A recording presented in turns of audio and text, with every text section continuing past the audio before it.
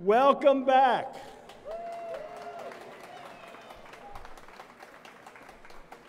You're the diehards, the people that stay, wait through the rain, and you're at the very end. I'm going to show you this. Somebody left this on one of the seats. This might be the saddest sight you've ever seen on a Bloomsday. Sat through the rain. But the book is so thick that like the middle of this whole text block is totally fine. So I don't know if this is somebody's, if you left it out in the rain. I'd like to have it as a memento. I'm happy to give you a new Ulysses if this is yours. Come and see me. Next up for our Ithaca passage, we have two wonderful actors. Michael Toner is one of the founding readers, Bloomsday readers for the Rosenbach. 27 years ago, he started doing this for us. And his Ithacan partner, Mal White, is a fabulous actor who you absolutely love. And who's also he has a bit role in the Ulysses movie that came out sometime in the 90s, I think that was, or early 2000s. So please welcome Michael Toner and Mal White.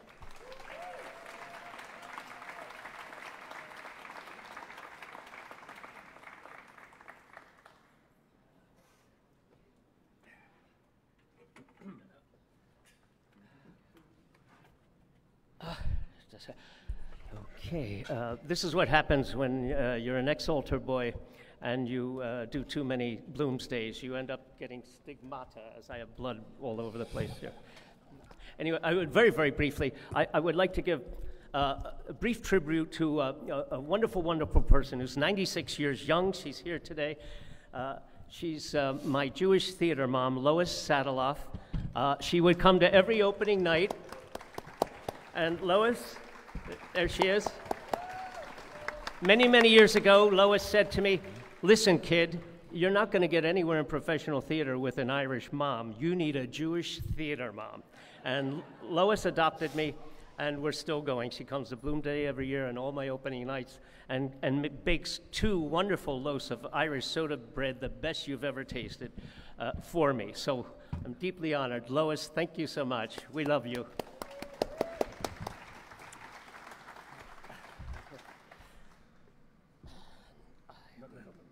No. Oh.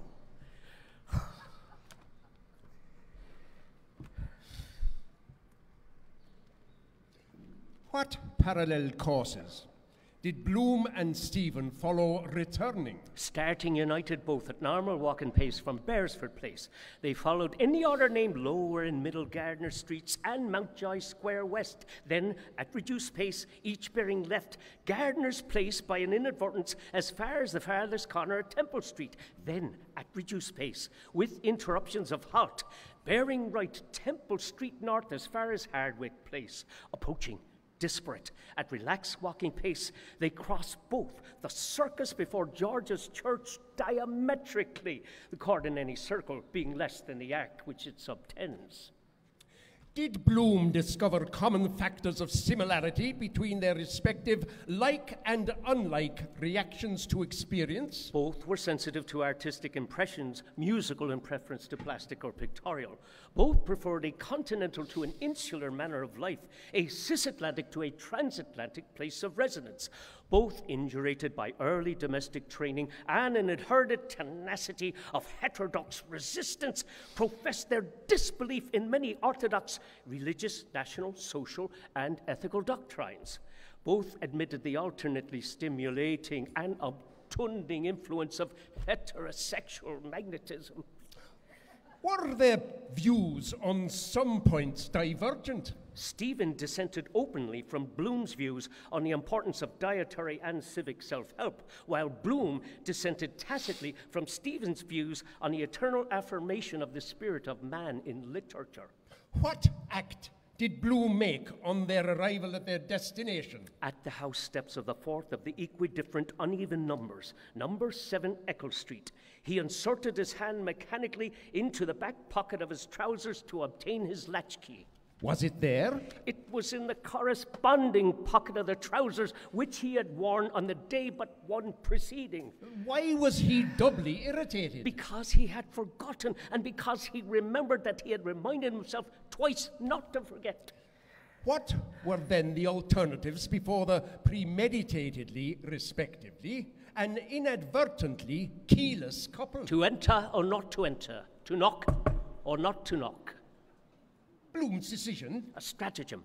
Resting his feet on the dwarf wall, he climbed over the area railings, compressed his hat on his head, grasped the 2 points at the lower union of rails and stiles, lowered his body gradually by its length of 5 feet 9 inches and a half to within 2 feet 10 inches of the area pavement, and allowed his body to move freely in space by separating himself from the railings and crouching in preparation for the impact of the fall.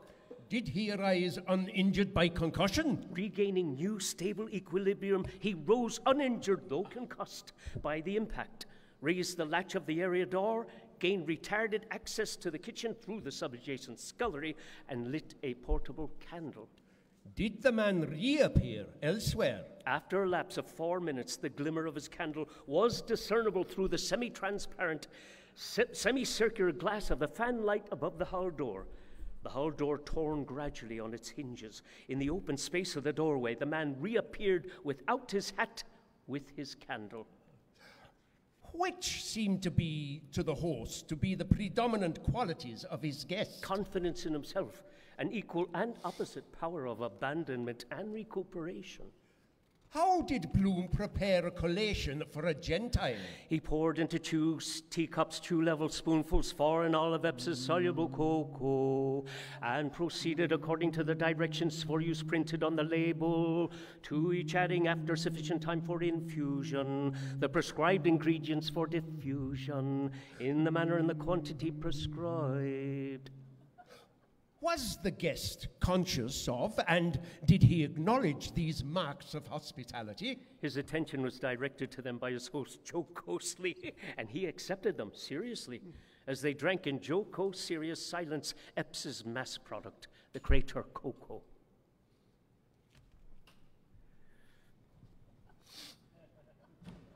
What celebration accompanied Bloom's frequentative act?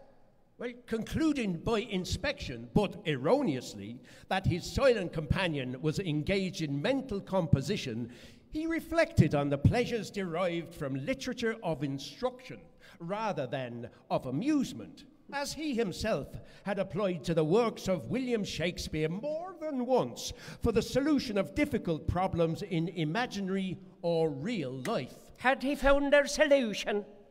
In spite of careful and repeated reading of certain classical passages, aided by a glossary, he had derived imperfect conviction from the text, the answers not bearing on all points. What lines concluded his first piece of original verse written by him, potential poet at the age of 11 in 1877, on the occasion of the offering of 3 prizes of 10 shillings, 5 shillings, and 2 and 6pence respectively, for the competition given by the Shamrock, a weekly newspaper.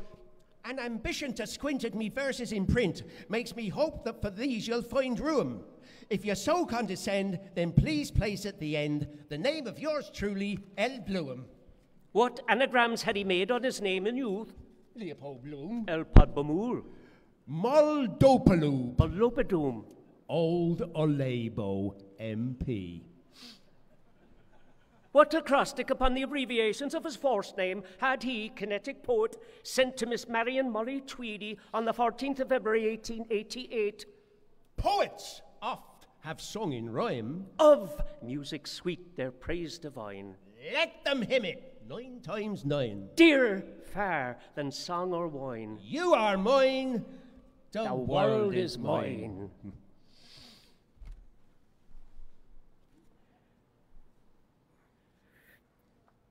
How many previous encounters between host and guest prove their pre-existing acquaintance? 2.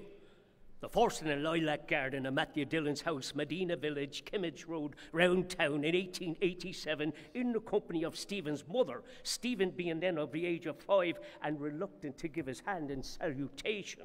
The second in a coffee room of Breslin's Hotel on a rainy Sunday in a January of 1892 in the company of Stephen's father and Stephen's grand uncle, Stephen being then 5 years elder. Did Bloom accept the invitation to dinner given then by the son and afterwards seconded by the father? Very gratefully, with grateful appreciation, with sincere appreciative gratitude, in appreciatively grateful sincerity of regret, he declined. What, reduced to their simplest reciprocal form, were Bloom's thoughts about Stephen's thoughts about Bloom, and about Stephen's thoughts about Bloom's thoughts about Stephen? He thought that he was a Jew, whereas he knew that he was not. What, the enclosures of reticence removed, were their respective parentages? Bloom, only born male transubstantial heir of Rudolf Virag, subsequently Rudolf Bloom, of Sambedley, Vienna, Budapest, Milan, London, and Dublin, and of Ellen Higgins, second daughter of Julius Higgins, born Caroline, and Fanny Higgins, born Hegarty. Stephen, elder surviving male consubstantial heir of Simon Dennis of Cork and Dublin, and of Mary, daughter of Richard and Christina Goulding, born Greer. What two temperaments did they individually represent? The scientific, the artistic.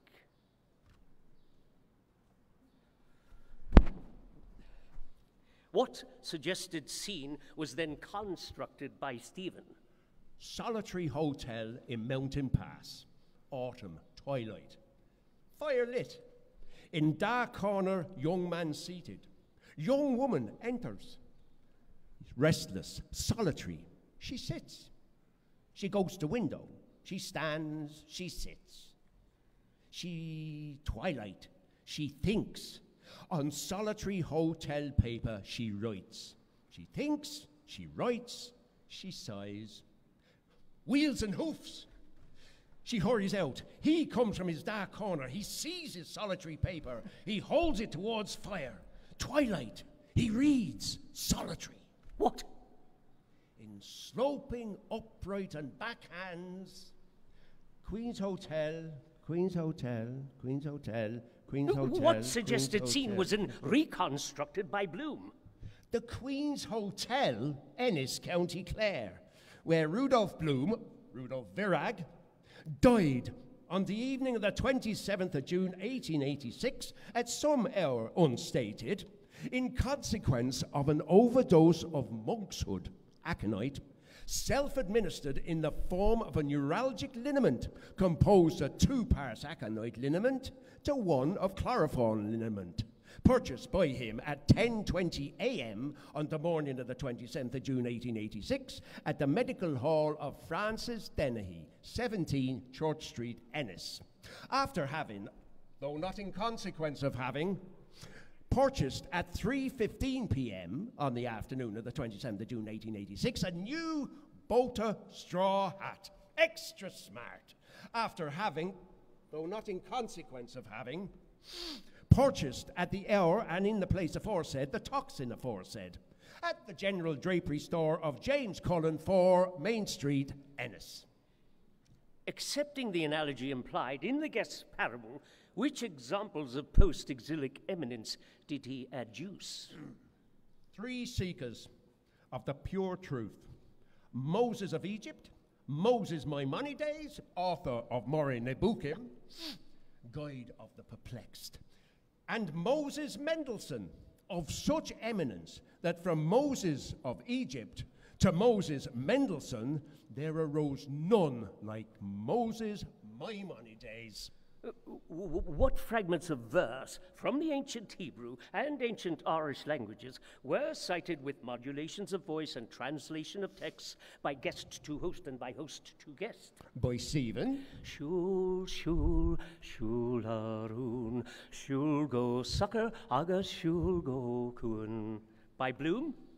Kiffelach, Harimun Ratkatech, Mbad Lazametech. Thy temple amid thy hair is as a slice of pomegranate.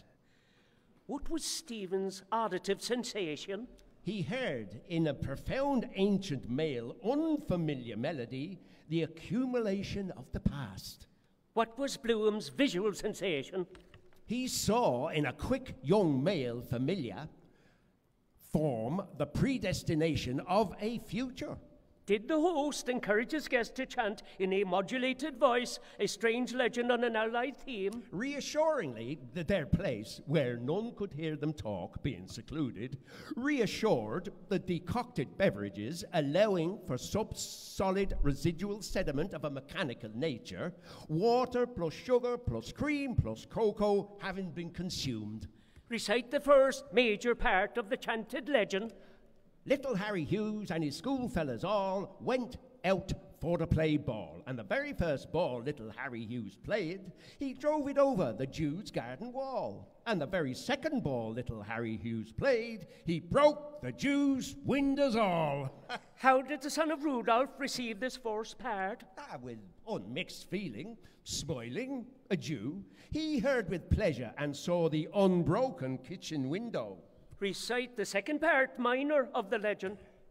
Then out there came the Jew's daughter, and she all dressed in green. Come back, you pretty little boy, and play your ball again. I can't come back, and I won't come back without me schoolfellas all. For if me master he did hear, he'd make it a sorry ball.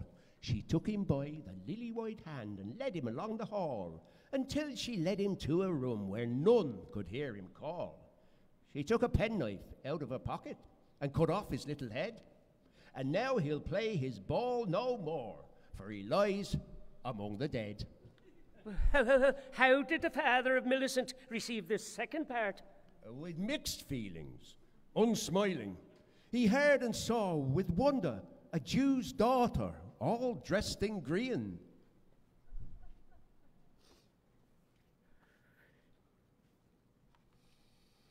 What proposal did Bloom, diambulist, father of Millie, somnambulist, make to Stephen, noctambulist? To pass in repose the hours between Thursday, proper, and Friday, normal, on an extemporized cubicle in the apartment immediately above the kitchen and immediately adjacent to the sleeping apartment of his host and hostess. Was the proposal of asylum accepted? Promptly, inexplicably, with amicability, gratefully it was declined. Why would a recurrent frustration the more depress him? Because at the critical turning point of human existence, he desired to amend many social conditions, the product of inequality and avarice and international animosity. Why did he desist from speculation? Because it was a task for a superior intelligence to substitute other, more acceptable phenomena in the place of the less acceptable phenomena to be removed. Did Stephen participate in his dejection? He affirmed his existence as a conscious, rational animal proceeding syllogistically from the known to the unknown, and a conscious, rational reagent between a micro and a macrocosm ineluctably constructed upon the incertitude of the void. Was this affirmation apprehended by Bloom? Not verbally, substantially. What comforted his misapprehension? That as a competent Keeler citizen, he had proceeded energetically from the unknown to the known through the incertitude of the void. What did each do at the door of egress? Bloom set the candlestick on the floor. Stephen put his hat on his head. What spectacle confronted them when they, first the host, then the guest, emerged silently, doubly dark, from obscurity by a passage from the rear of the house into the penumbra of the garden? The heaven tree of stars hung with humid night blue fruit.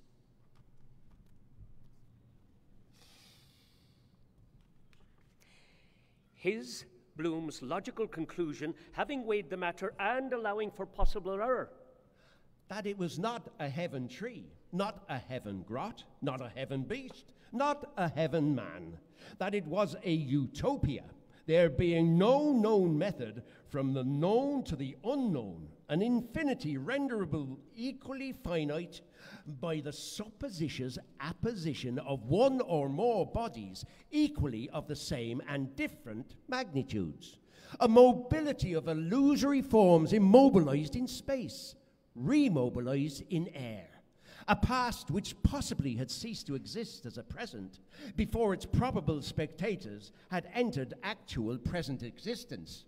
Was he more convinced of the aesthetic value of the spectacle? Indubitably, in consequence of the reiterated examples of poets in the delirium of the frenzy of attachment, or in the abasement of rejection, invoking ardent sympathetic constellations, or the frigidity of the satellite of their planet.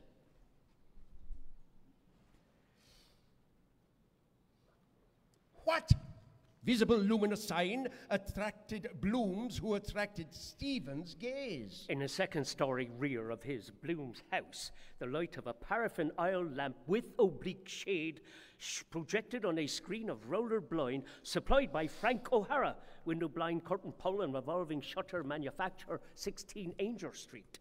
How did he elucidate the mystery of an invisible, attractive person, his wife Marion, Molly Bloom, denoted by a visible, splendid sign, a lamp? With indirect and direct verbal allusions or affirmations, with subdued affection and admiration, with description, with impediment, with suggestion. Both were then silent. Silent, each contemplating the other, in both mirrors of the reciprocal flesh of their his, not his fellow faces. Were they indefinitely inactive? At Stephen's suggestion, at Bloom's instigation, both, for Stephen, then Bloom, in penumbra urinated, their sides contiguous, their organs of micturition reciprocally rendered invisible by manual circumposition, their gazes, first Bloom's, then Stephen's, elevated to the projected luminous and semi-luminous shadow. Similarly, the trajectories of their first sequent, then simultaneous urinations were dissimilar. Bloom's longer, less irruent, in the incomplete form of the bifurcated penultimate alphabetical letter, who, in his ultimate year at high school, 1880, had been capable of attaining the point of greatest altitude against the whole concurrent strength of the institution, 120 scholars, 210 scholars. Stevens, higher, more sibilant, who in the ultimate hours of the previous day had augmented by diuretic consumption and insistent vesical pressure. What different problems presented themselves to each concerning the invisible, audible, collateral organ of the other? To Bloom, the problems of irritability, tumescence, rigidity, reactivity, dimension, sanitariness, pilosity. To Stephen, the problems of the sacerdotal integrity of Jesus circumcised. 1 January, holiday of obligation to hear Mass and abstain from unnecessary servile work, and the problem as to whether the divine prepuce, the carnal bridal ring of the Holy Roman Apostolic Church, conserved in Calcutta, were deserving of simple hyperduly or of the 4th degree of latria, according to the abscission of such divine excrescences as hair and toenails.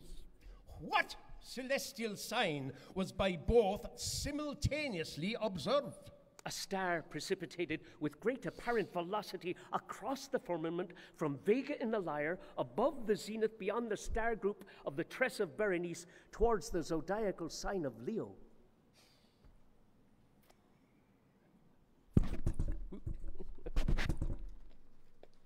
How did they take their leave one of the other in separation? Standing perpendicular at the same door and on different sides of its base, the lines of their valedictory arms meeting at any point and forming any angle less than the sum of 2 right angles. What sound accompanied the union of their tangent, the disunion of their, respectively, centrifugal and centripetal hands? The sound of the peal of the hour of the night by the chime of the bells in the church of St. George. What echoes of that sound were by both in each heard? By Stephen. Liliata rutilantium, turma circum det, jubilantium te virginum, chorus excipiat. By Bloom. Hey ho, hey ho, hey ho, hey ho. Alone, what did Bloom hear? The double reverberation of retreating feet on the heaven-born earth. The double vibration of a Jew's harp in the resonant lane. Alone, what did Bloom feel? The cold of interstellar space, thousands of degrees below freezing point, or the absolute zero of Fahrenheit, centigrade, or Reamour. the incipient intimations of proximate dawn. Of what did bell chime and hand touch and footstep and lone chill remind him? Of companions now in various manners in different places defunct. Percy ap John, killed in action, Modder River. Philip Gilligan, Thusis, Jervis Street Hospital. Matthew F. Kane, accidental drowning, Dublin Bay. Philip Boisel, Poemia, Heytesbury Street. Michael Hart, Thusis, Mater Misericordiae Hospital. Patrick Dignam, apoplexy, Sandymount. Did he remain? With deep inspiration he returned, retraversing the garden, re-entering the passage, reclosing the door. With brief suspiration he reassumed the candle, reascended the stairs, reapproached the door of the front room, hall floor, and re-entered. What suddenly arrested his ingress? The right temporal lobe of the hollow sphere of his cranium came into contact with a solid timber angle where, an infinitesimal but sensible fraction of a second later, a painful sensation was located in consequence of antecedent sensations transmitted and registered. What composite asymmetrical image in the mirror then attracted his attention? The image of a solitary ipso-relative, mutable allio-relative man. Why solitary, ipso relative? Brothers and sisters, had he known yet that man's father was his grandfather's son. Why mutable, allio relative? From infancy to maturity, he had resembled his maternal procreatrix. From maturity to senility, he would increasingly resemble his paternal procreator. What were habitually his final meditations?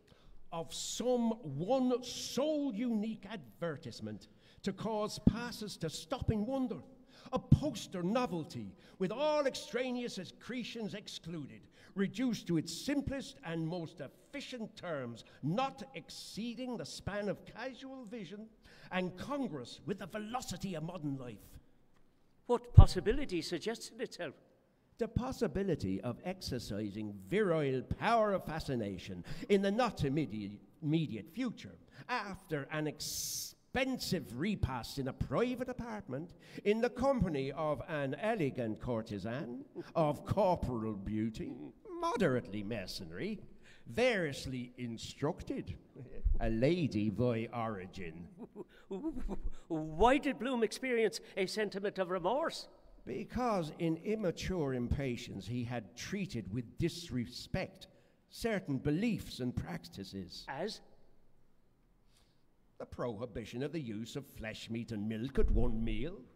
The hebdomadary symposium of incoordinately abstract, perfividly concrete, mercantile, co-ex-religious ex-compatriots. The circumcision of male infants.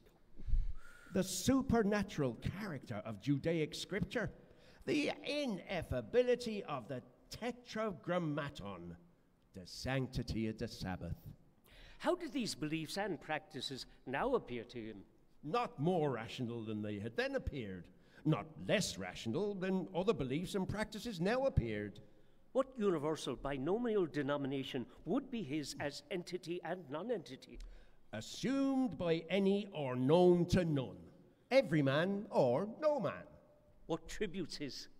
Honor and gifts of strangers, the friends of every man, a nymph immortal, beauty, the bride of no man.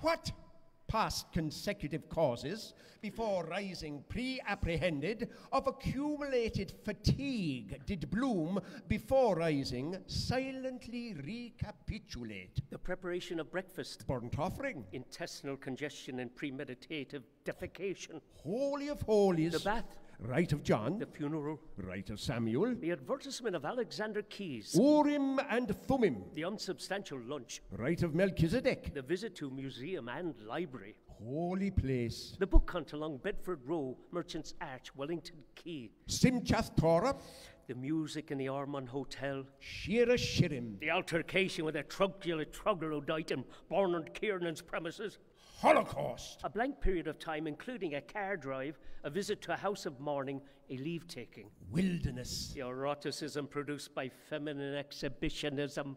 Rite of Onan. The prolonged delivery of Mrs. Mina Purify. Heave offering. The visit to the disorderly house of Mrs. Bella Cohen, 82 Tyrone Street Lower, and subsequent Brown, and Chance Medley in Beaver Street. Armageddon! Nocturnal perambulation to and from the cabman's shelter but bridge. Atonement.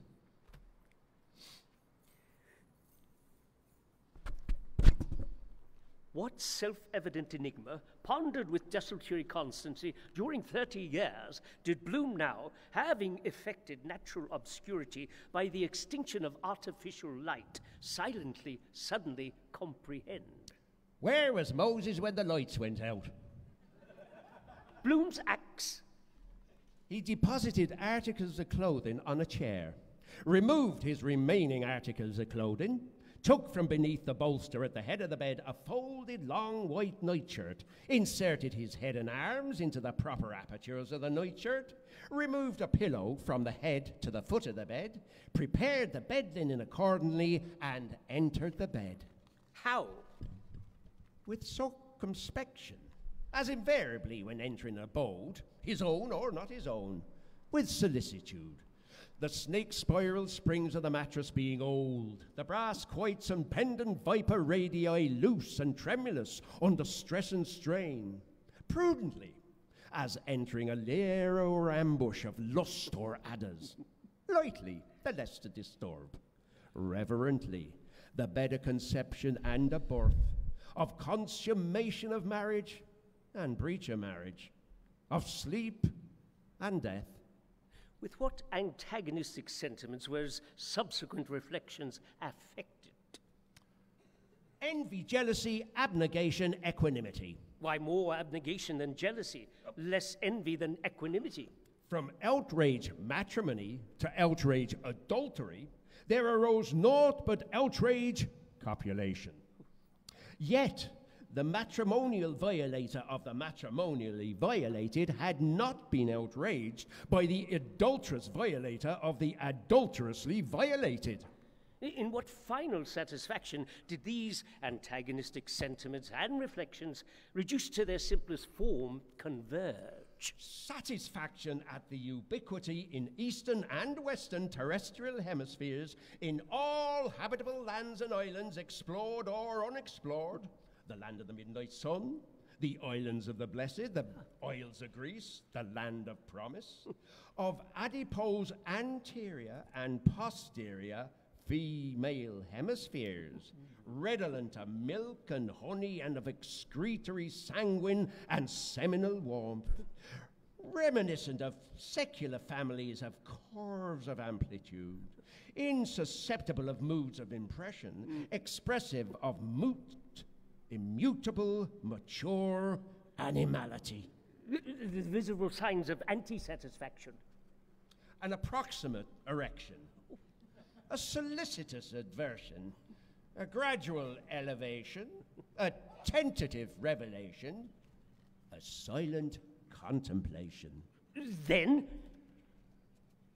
he kissed the plump, mellow, yellow, smellow melons of her rump, on each plump, melanous hemisphere, in their mellow, yellow furrow, with obscure, prolonged, provocative, melanous osculation. The visible signs of post-satisfaction. A silent contemplation, a tentative velation, a gradual abasement, a solicitous aversion, a proximate erection. What followed this silent action? Somnolent invocation, less somnolent recognition, incipient excitation, catechetical interrogation. Which event or person emerged as the salient point of this narration? Stephen Dedalus, professor and author.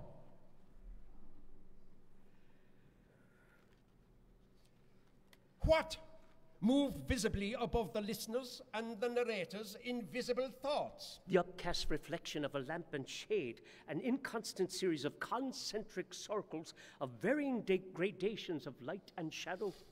In what direction did listener and narrator lie? Listener, southeast by east, narrator, northwest by west, on the 53rd parallel of latitude north and 6th meridian of longitude west, at an angle of 45 degrees to the terrestrial equator. In what state of rest or motion? At rest relatively to themselves and to each other, in motion being each and both carried westward, forward, rearward, respectively, by the proper perpetual motion of the earth through ever-changing tracts of never-changing space. In what posture? Listener, reclined semi-laterally left hand under head, right leg extended in a straight line, and resting on left leg flexed in the attitude of Gaia Tellus, fulfilled, recumbent, big with seed. Narrator, reclined laterally left, with right and left leg flexed, the index finger and thumb of the right hand resting on the bridge of the nose, in the attitude depicted in a snapshot photograph made by Percy Apjohn, the child-man weary, the man-child in the womb. Womb? Weary? He rests. He has traveled. With? Sinbad the sailor and Timbad the tailor, and Jinbad the jailer and Winbad the whaler, and Ninbad the nailer and Finbad the failer, and Binbad the baler and Pinbad the paler, and Minbad the mailer and Hinbad the hailer, and Rinbad the railer and Dimbad the caler, and Vinbad the quailer and Linbad the yaler, and Shinbad the failer. When? Going to dark bed. There was a square round, Sinbad the sailor, rocks, ox, egg, in the night of the bed, of all the ox, of the rocks, of dark in bad the bright dayler. Where?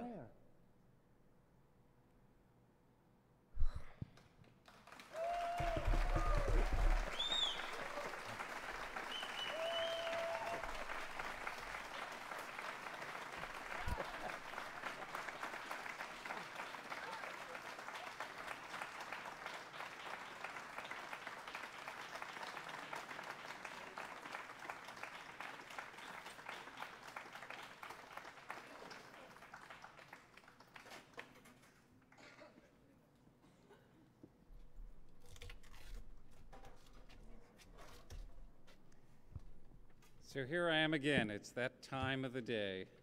I have to interrupt the magic that Michael and Mal have created to thank a few people, and the list is rather long.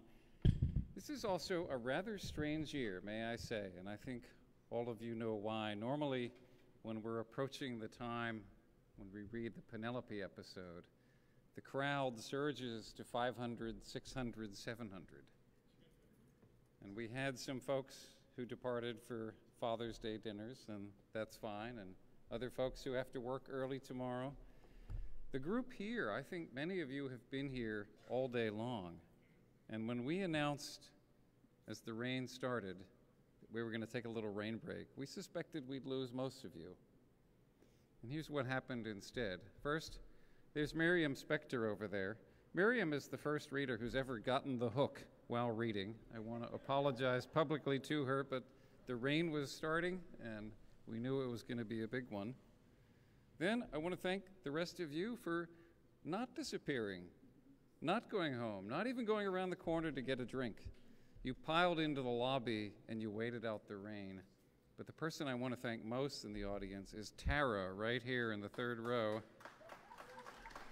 Because while all of you were crammed into the lobby, Tara was sitting here in the rain, waiting for it to end and wondering where everybody else was. Now that's serious devotion. And look, there couldn't be a Bloomsday without an audience. What would be the point?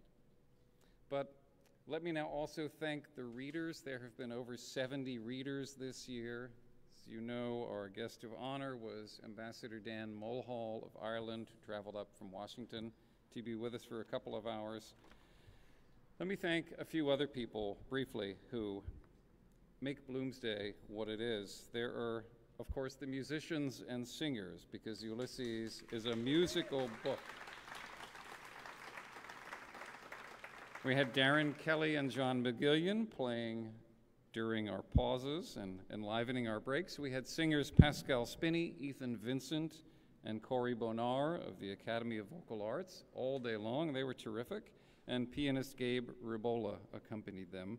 And not least, we had our own Alex Ames, who helps us bring our collections to life through programs and exhibitions, playing the Celtic harp inside the house. I hope many of you got to see and hear that. I know most of you enjoyed the giant beer garden that our friend Scoats created yet again. That'll be back next year.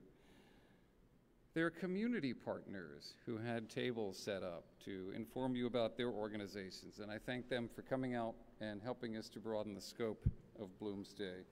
There are the funders who help us to keep Bloomsday a free public program for everyone. There are a lot of sponsors this year. I'm just going to mention our lead sponsors, Lenny Steiner and Perry Lerner, Brandywine Realty, and the Government of Ireland. All of our sponsors are mentioned in our brochure, and I do want to thank them all. And now I come to my colleagues here at the Rosenbach and also at the Parkway Central Library at our partner institution, who quite literally put this event together. I'm just going to highlight 3 of them, although it's a huge team that was at work. Christina Doe is our facilities manager. She was here at 5:30 this morning dealing with 5 parked cars that were right there in rows 1 through 3.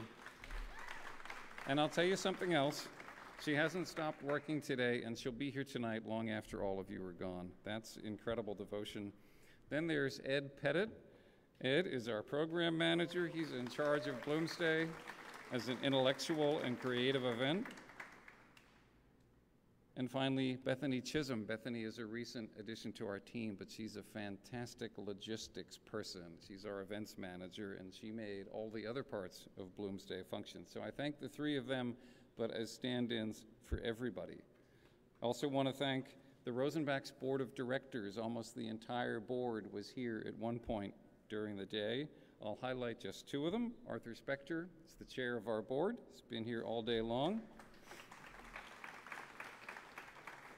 And I have to say, as I say every year it's true, no one did more work than the vice chair of our board, the chair of our Bloomsday committee, Lenny Steiner.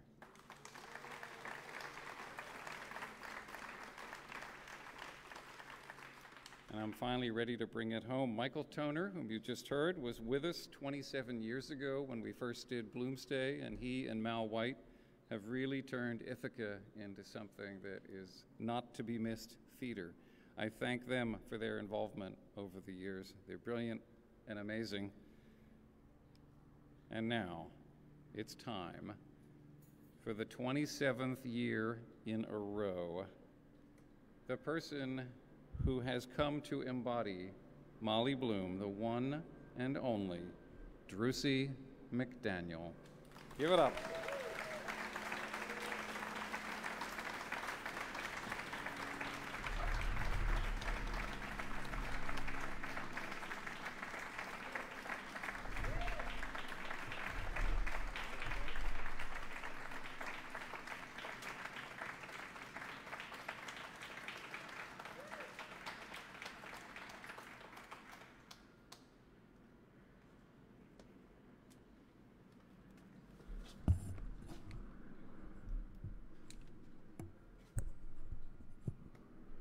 I salute you, valiant Rain warriors.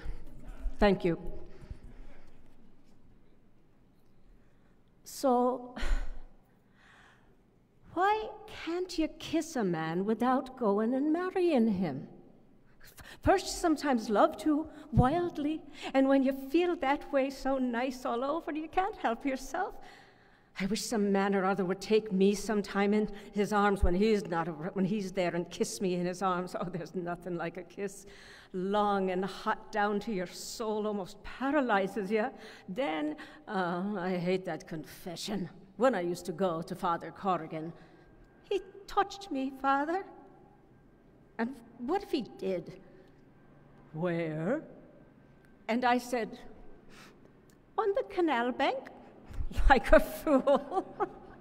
No, but whereabouts on your person, my child? On the leg behind. High up, was it? Yes, rather high up. Was it where you sit down? Yes. Oh, Lord, why couldn't he just say bottom like it's everybody else and get on with it? And what right has he got to do that anyway? Whatever way he put it, I said, oh, no, Father. And I always think of the real Father. What did he want to know when I already confessed it to God? He had a nice fat hand, the palm moist always. I wouldn't mind feeling it. Neither would he, I'd say, by the bull neck in his horse collar. Oh, I could see his face. He couldn't see mine. Of course, he'd never let on. Still, his eyes were red when his father died. Well, they're lost for a woman, all of them. It must be terrible when a man cries, let alone one of them. I'd like to be embraced by one in his vestments and the smell of incense off him. Besides, there's no danger with a priest because he's too careful about himself. And then I would just give something to H.H. the Pope for a penance. I wonder, was he satisfied with me? One thing I didn't like was him slapping me behind so familiarly in the hall. And though I laughed, I'm not a horse or an ass, am I? I suppose he was thinking of his father. Is he awake? Is he thinking of me? Is he dreaming of me? Who gave him that flower he said he bought? He smelt of some kind of drink. Not whiskey or stout, but perhaps the sweety kind of paste they stick their bills up with some liquor. I'd like to sip that, some rich-looking green and yellow expensive drinks, those stage-door Johnny's drinks with the opera hats. I tasted one once with my finger. I dipped it out of that American that had the squirrel. He was talking stamps with Father. Oh, all he could do was to keep himself from falling asleep. And after that last time, we took the port and the potted meat, and it had a fine, salty taste, yes, because I felt lovely and tired myself and fell asleep as sound as a top the moment I popped straight into bed till that thunder woke me up. Oh, God be merciful to us. I thought the heavens were coming down about to punish us. I blessed myself. I said a Hail Mary, like those awful thunderbolts that they had in Gibraltar. And then they come and tell you there's no God. Wait. There's St. George's church bells. Wait. 3/4 the hour. Wait. 2 o'clock?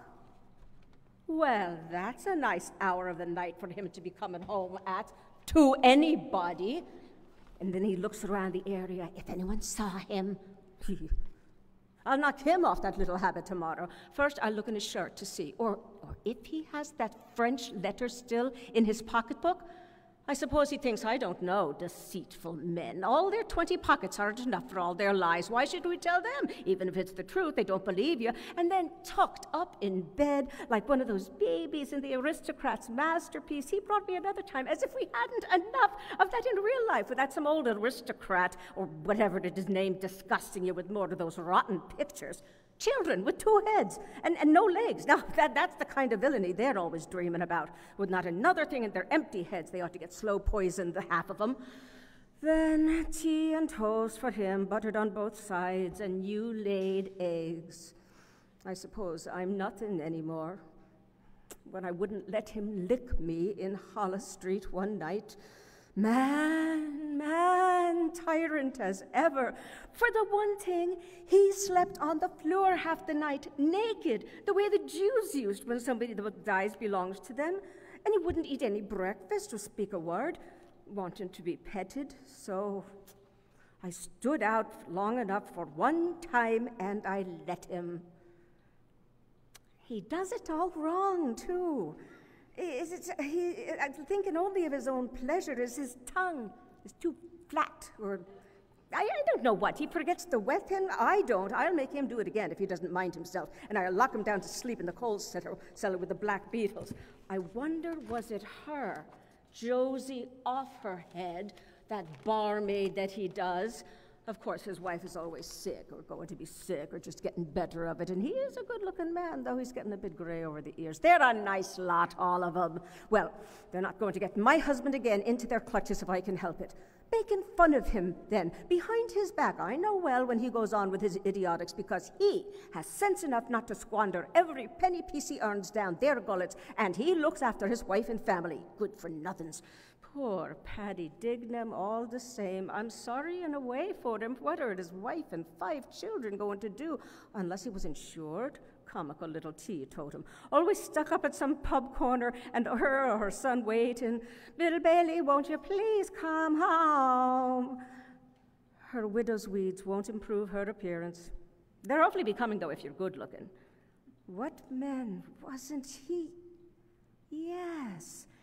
He was at the Glencree dinner, and Ben Dollard bass barrel-toned the night he borrowed the Swallowtail to sing out in Paulus Street, squeezed in and squashed into them, and grinning all over his big dolly face like a well-whipped child's body. Didn't he look like a balmy bollocks? Sure enough. That must have been a spectacle on the stage. Imagine paying 5 shillings in the preserved seats for that, to see him and Simon Dedalus too. He was always turning up half-screwed, singing in the second verse. Oh, I suppose he's a man now. By this time, he was an innocent little boy then, and a darling little fella in his Lord Fauntleroy suit and curly hair like a prince or a god, or one of the people that should be in those paintings. When I saw him at Matt Dillon's, and he liked me too, I remember, well, they all do. Wait, by God. Yes, wait, hold on. Yes, he was on the cards this morning when I laid out the deck. Union with a young stranger, neither dark nor fair, you met before.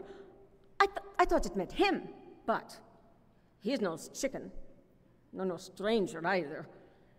And then what was the 7th card after that? That was a 10 of spades for a journey by land. And then there was a letter on its way, and scandals too. The 3 queens and the 8 of diamonds for a rise in society. Yes, it all came out. And 2 red 8s for new garments. Look at that. And didn't I dream something too? Yes, there was something about poetry in it, poetry. I hope he hasn't got long, greasy hair hanging into his eyes or standing up like a red Indian. What do they go about like that for, only getting themselves and their poetry laughed at? I always liked poetry when I was a girl. First, I thought he was a poet, like Lord Byron. Not an ounce of it in his composition. I thought he was quite different. I wonder is he too young? Wait, 88. I was married, 88. Millie is 15 yesterday, 89. So what age was he then at Dillon's? 5 or 6 about? 88? Well, I suppose he's 20 or more. I'm not too old for him. If he's 23 or 24, I hope he's not that stuck-up university student sort. No, otherwise he wouldn't go sitting down in the old kitchen with him, talking, texting Apes' cocoa and talking. Of course, he pretended to be understanding it all, probably told him he was a professor out of Trinity College. Now, he's very young to be a professor. I hope he's not a professor like Godwin was. He was a potent professor of John Jameson. They all write about some woman in their poetry. Well, I suppose they won't find many like me. Where softly sighs of love the light guitar, where poetry is in the air, the blue sea and the moon shining so beautifully, coming back on the night boat from Tarifa, the lighthouse at Europa Point, the fella that played that guitar, he was so expressive. Will I ever go back there again? All new faces. 2 glancing eyes, a lattice hid. I'll sing that for him. They're my eyes if he's anything of a poet. 2 eyes as darkly bright as love's own star.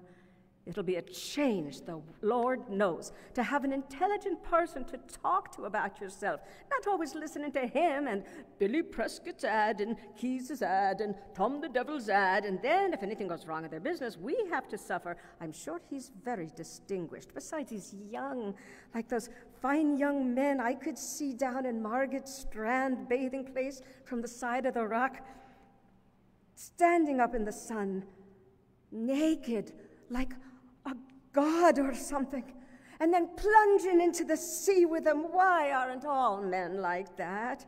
There'd be some consolation to a woman. Like that lovely little statue that he brought home. No, I could look at him all day. Curly head and his shoulders, his finger up for you to listen. There's real beauty and poetry for you. I often felt I wanted to kiss him all over, his lovely young cock there so simply. And I wouldn't mind taking him in my mouth if nobody was looking. As if it was asking you to suck it, so clean and white he looked with his boyish face. I would too in 1/2 of a minute, even if some of it went down. Oh, what? It's only like gruel, or the Jew, or... And there's no danger. Besides, he'd be so clean compared with those pigs of men. I suppose they never dream of washing it from one year's end to the other, most of them. Only that's what gives the women the mustaches. I'm afraid of that. I'm sure it'll be grand if I can only get in with a handsome young poet at my age. I'll throw them in first thing in the morning, and I'll see if the wish card comes out. Or I'll try pairing the lady herself and see if he comes out. I'll read and study all I can, find out, learn a bit off by heart if I knew who he likes, so he won't think me stupid if he thinks all women are the same. I can teach him the other part. I'll make him feel all over him till he half faints underneath me, and then he'll probably write about me, lover and mistress, publicly too, with our 2 photographs in all the papers when he becomes famous. Oh, but what am I to do about him, though? No, that's no way for him.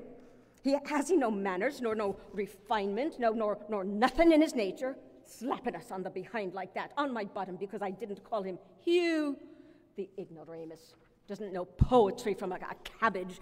Well, that's what you get for not keeping them in their proper place.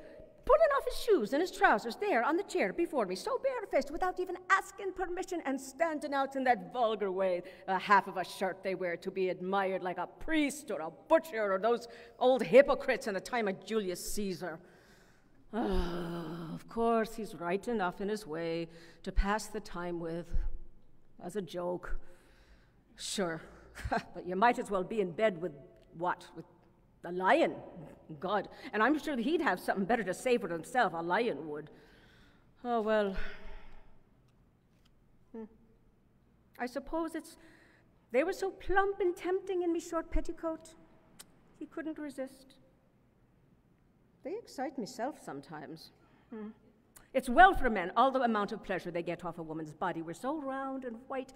For them, always, I wished I was one myself, for a change, just to try with that thing they have swelling up on you. So hard, and at the same time, so soft.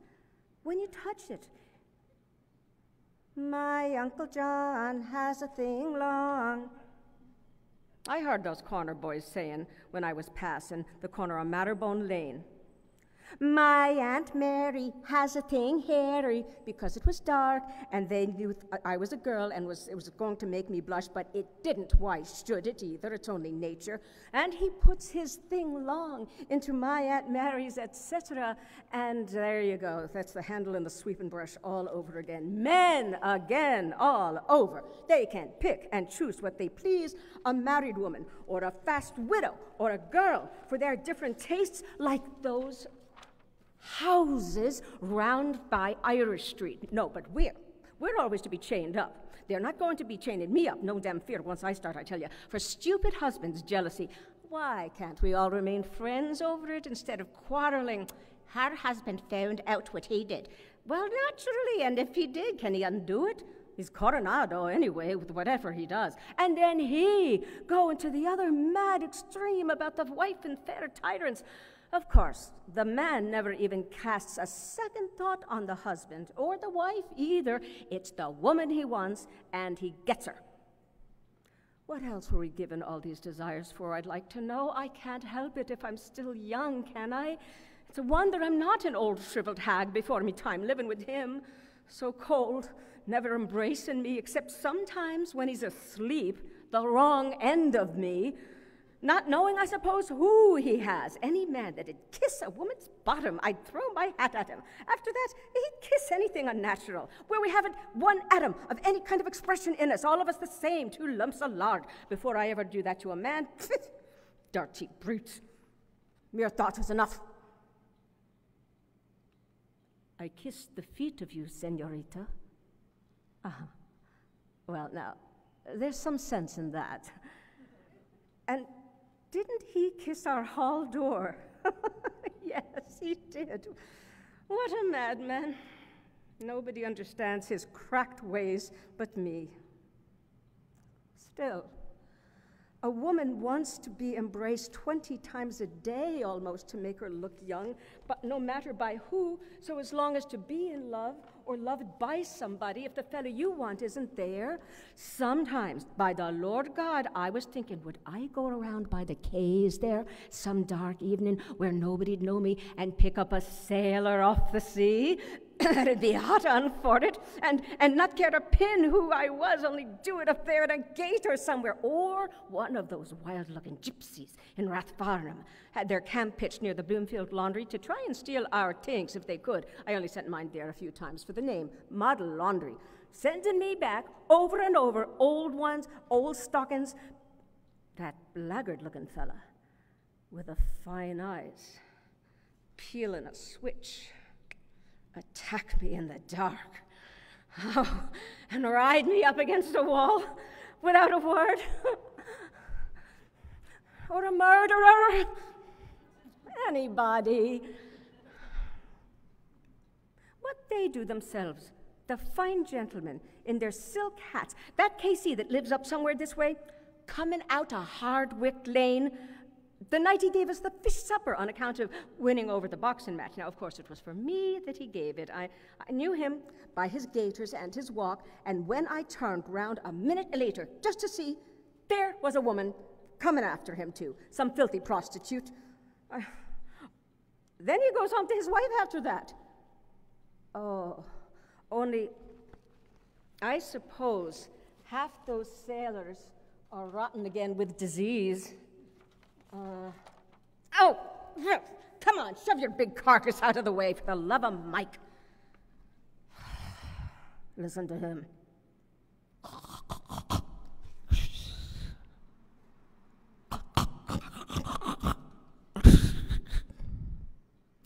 The winds that waft my sighs to thee. So well may he sleep and sigh, the great suggester, Don Poldo de la Flora. If he knew how he came out on the cards this morning, he'd have something to sigh for. A dark man in some perplexity, between 2 sevens, too, in prison for the Lord knows what he does that I don't know, and I'm to be slouching around down in the kitchen to get his lordship his breakfast while he's rolled up like a mummy? Will I indeed? Did you ever see me running? I'd like to see myself at it. You show them some attention, they treat you like dirt. I don't care what anyone says, it'd be much better for the world to be governed by the women.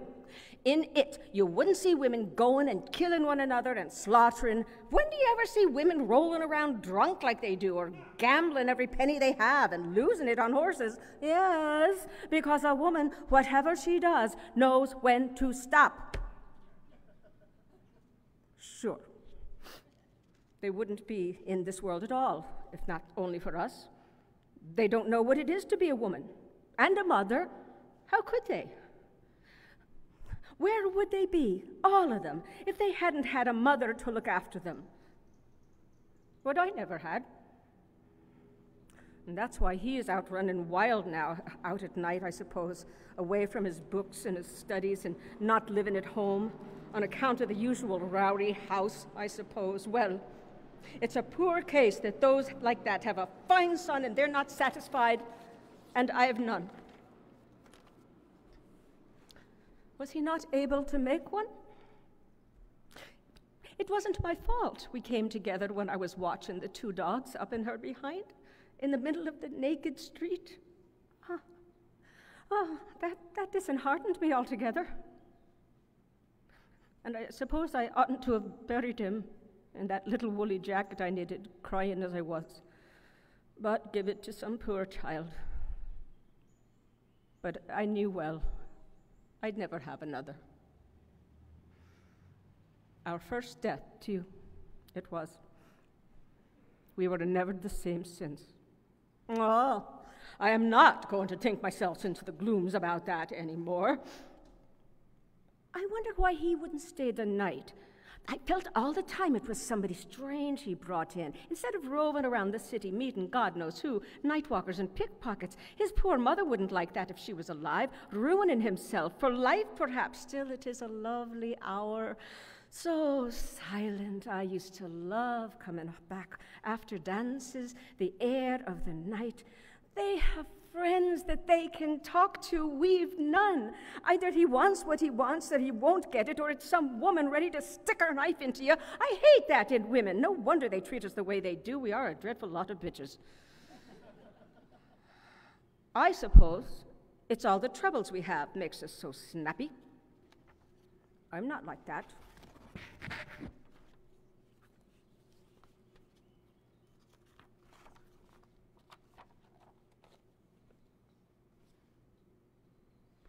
A quarter after. What an unearthly hour.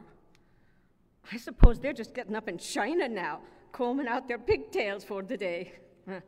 We'll soon have the nuns ringing. Angelus, they've nobody coming in and waking them up except the odd priest who wants his coffee, I suppose. Oh, okay, see if I can doze off now. 1, 2, 3, 4, 5. What's that kind of flowers are those that they invented? Like the stars on the wallpaper in Lombard Street? That was much nicer. The apron he gave me was like that. Something, or I only wore it twice. Better lower this lamp. I'll try it again. 1, 2, 3, 4. I love flowers. I'd like to have the whole place swimming in roses. God of heaven, there's nothing like nature. Wild mountains, and then the sea, and the waves rushing, and then the beautiful country with the fields of oats and wheat and all kinds of things, and all the fine cattle going about. That would do your heart good, to see rivers and lakes and flowers and all sorts of shapes and smells and colors springing up even out of the ditches.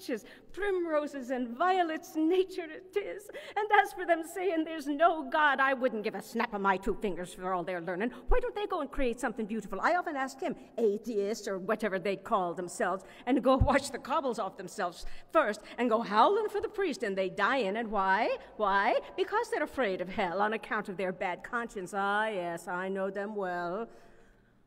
Who was the first person in the universe before there was anybody that made it at all? Who? Aha! That they can't tell you. Neither can I. So there you are. Ha! They might as well try to stop the sun from rising tomorrow. The sun shines for you, señorita. That was the day we were lying amongst the rhododendrons on Howth Head, in the gray tweed suit and his straw hat. The day I got him to propose to me. First, yes, I gave him a bit of the seed cake out of my mouth. And it was a leap year, like now, yes, 16 years ago. My God, after that long kiss, I near lost my breath. Yes, he said, I was a flower of the mountain. Yes, so we are. Flowers all. A woman's body, yes. That was the one true thing he said in his life. That and the sun shines for you today. Yes. That was why I liked him, because I saw he understood or felt what a woman is, and I knew I could always get round him.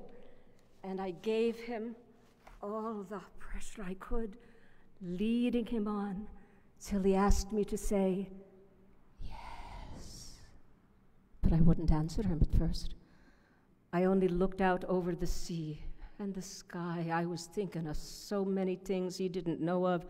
Mulvey and Mr. Stanhope and Hester and Father and old Captain Groves and the sailors playing All Birds Fly and I Say Stoop and washing up dishes, they called it, on the pier, and the sentry standing in front of the governor's house with the thing round his white helmet, poor devil, half roasted, and the Spanish girls laughing in their shawls, their tall combs, and the auctions in the morning, the Greeks and the Jews and the Arabs and the devil knows who else from all the ends of Europe, and Duke Street and the fowl market all clucking outside Larby Sharon's, and the poor donkeys slipping half asleep, and the vague fellows in the wheels of the carts of the bulls, and the old castle, thousands of years old, yes, and those handsome Moors, all in white and turbans like kings, asking you to sit down in their little bit of a shop, and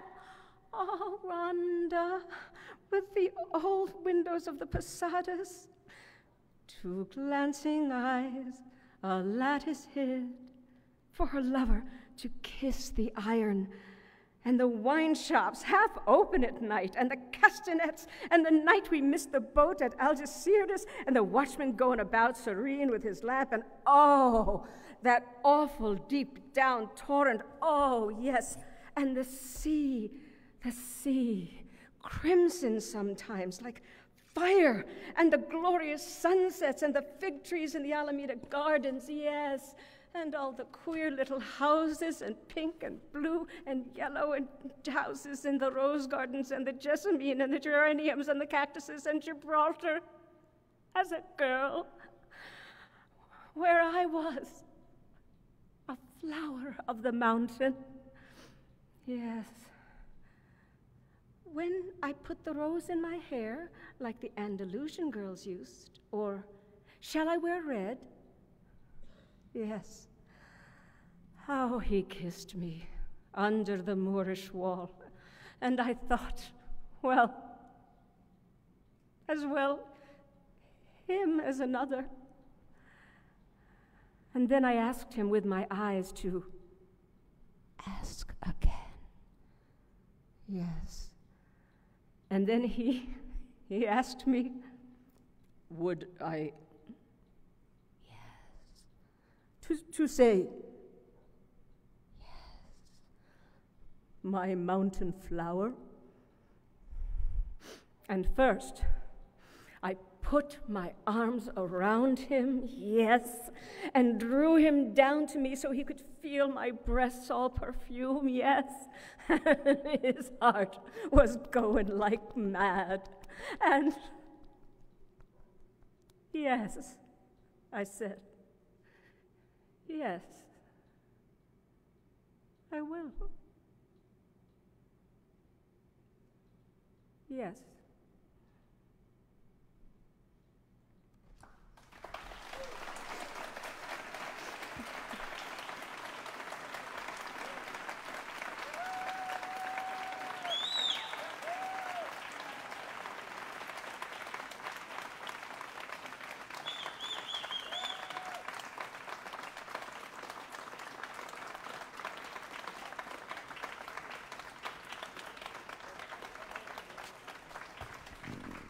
Wow, yes, indeed. Let's bring Drusy back, give her some flowers, and tell her again how much we appreciate her being Molly Bloom.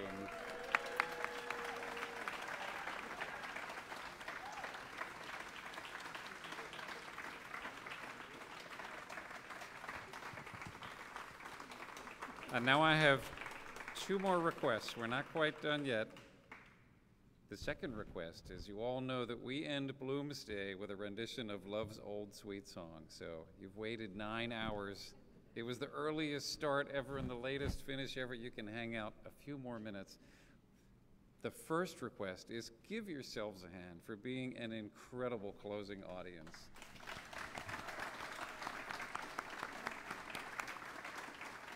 Love's Old Sweet Song.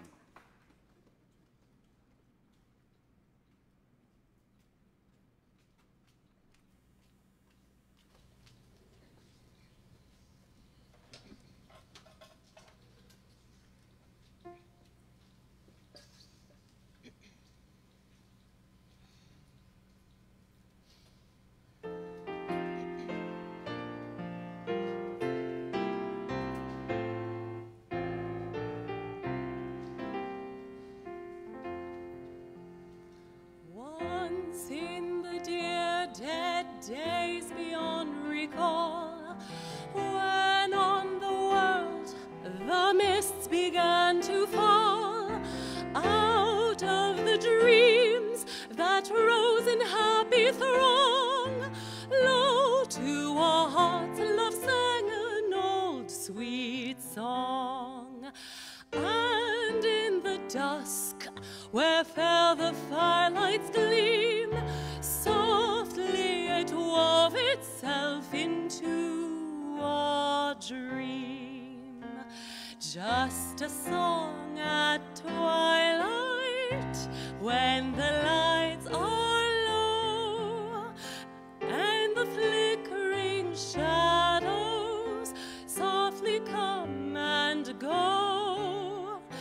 Though the heart be weary, sad the day and long, still to us at twilight comes love's old song, comes love's old sweet song.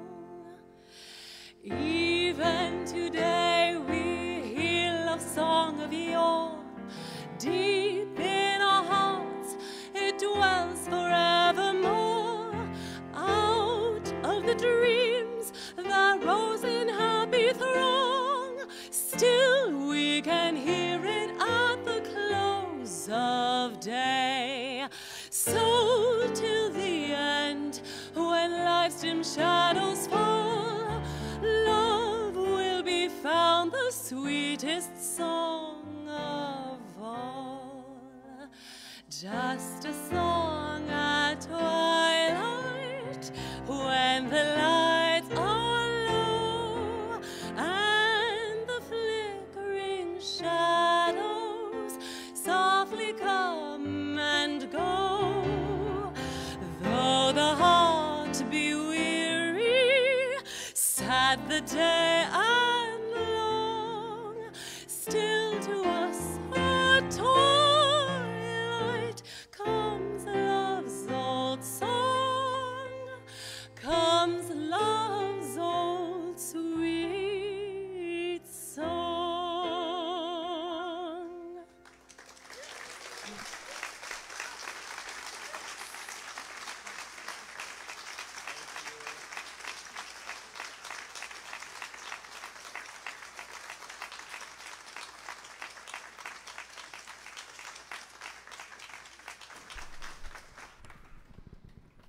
Here we Night, are. everybody.